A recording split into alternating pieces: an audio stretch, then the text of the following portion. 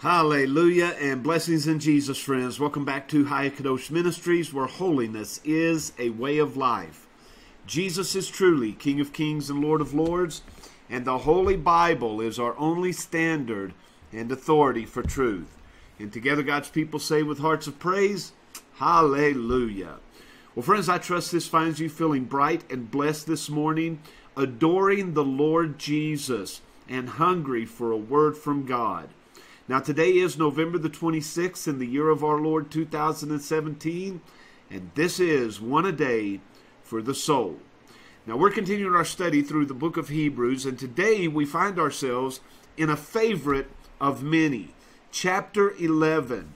It is a beloved chapter and one that reminds us of many of the stories that we have read throughout the Old Testament. Now, I trust that if you have read these stories, this will be a reminder to you as well. If not, you'll go back and read these stories, for they are full of beauty and truth and guidance and direction that will help us in our journey in following and trusting the Lord whom we serve. So if you have your Bibles, turn to Hebrews chapter 11, and let's actually pick up in chapter 10, verse 38, for this is what the entire chapter is about. Verse 38 says, "The just shall live by faith. But if any man draw back, my soul has no pleasure in him. But we, the people of God, are not of those who draw back unto perdition, but of them that believe to the saving of the soul." So the context is faith. The just, those chosen by God, those who choose to follow the Lord, they live by faith. Now in chapter 11, verse 1, he's going to explain to us what faith is.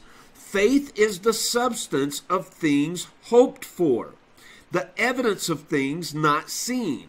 So faith is simply taking God at His word, regardless of what you can see, taste, feel, smell, or touch. Now it tells us in verse 2, the elders obtained a good report through faith. And the elders would be those that we read about throughout the Old Testament.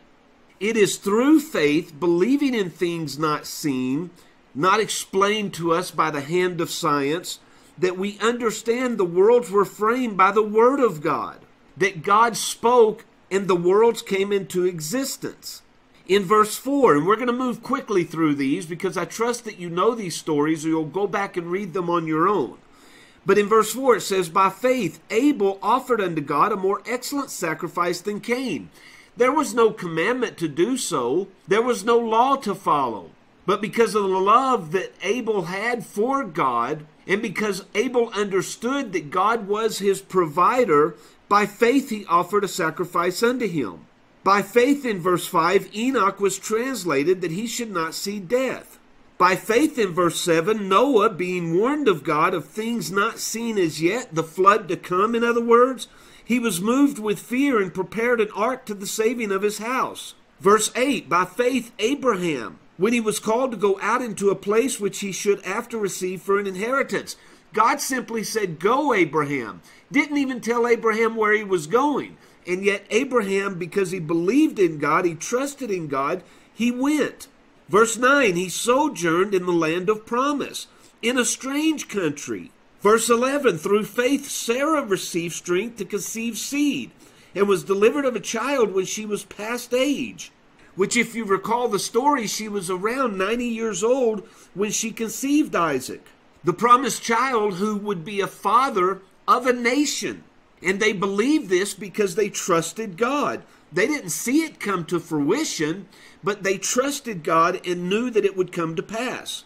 By faith, Abraham in verse 17, when he was tried by the Lord, he offered up Isaac. And he did this because of faith. The next few verses are going to tell us, because he understood that if he did kill Isaac, God would have to raise him from the dead, because God had to be faithful to his promise. And that's what it tells us in verse 19. In verse 20, by faith Isaac blessed Jacob and Esau concerning things to come, things not yet seen. By faith, in verse 23, Moses, when he was born, was hid 3 months by his parents. Why? Because they understood and they trusted and they believed in God that a deliverer would come for his people. And Moses in verse 25 chose rather to suffer affliction with the people of God than to enjoy the pleasures of sin for a season. Rather live in the pleasures of the house of Pharaoh and all that it offered unto him, Moses chose to venture out into the wilderness and suffer with the people of God, because he esteemed the reproach of Christ greater riches than the treasures that Egypt offered. So in verse 27, he forsook Egypt, trusting in the one who is invisible. Through faith, he kept the Passover. Verse 29, through faith, the people of Israel traveled through the Red Sea as on dry land. In verse 30, by faith, the walls of Jericho fell down. Verse 31, through faith, Rahab the harlot was delivered by the very spies in whom which she had delivered. And what shall I more say in verse 32, the writer of Hebrews says, for the time would fail me. There's not enough ink, there's not enough room on the page to tell of Gideon and of Barak and of Samson and Jephthah and David and Samuel and all the prophets, who through faith subdued kingdoms, wrought righteousness, obtained promises, stopped the mouths of lions, quenched the violence of fire. You'll remember Shadrach, Meshach, and Abednego. Escaped the edge of the sword. Out of weakness they were made strong. They waxed valiant in fight. They turned to flight the enemies of the Lord. There were women who received their dead raised to life again, and others who were tortured. They did not accept deliverance that they might obtain a better resurrection. There were others who had trial of cruel mockings and scourgings, of bonds and imprisonment. Some were stoned, were sawn asunder, were tempted, were slain with the sword. They wandered about in sheepskins and goatskins. They were destitute, they were afflicted, they were tormented, of whom the world was not worthy. Notice when we mention these things, there is no mention of popularity, of fame, of fortune, of success. But the people of God suffered greatly. And so that should be a reminder to us that we too, as the people of God, are going to suffer greatly. He's not promised us riches and fortune. He's not promised us a happy life on this earth. He's promised us pain, misery, and suffering. And anything beyond that is by his mercy and grace. It continues in verse 38 and says, they wandered in deserts, in mountains, in dens, in caves of the earth. And these whom we read about in the Old Testament in verse 39 have obtained a good report through faith because they trusted God. Yet they did not receive the promise. Now, if we flip back to verse 6, it tells us without faith, it is impossible to please God. So these whom we've just discussed pleased God because they trusted in him, regardless of what they could see, touch, taste, feel, or hear.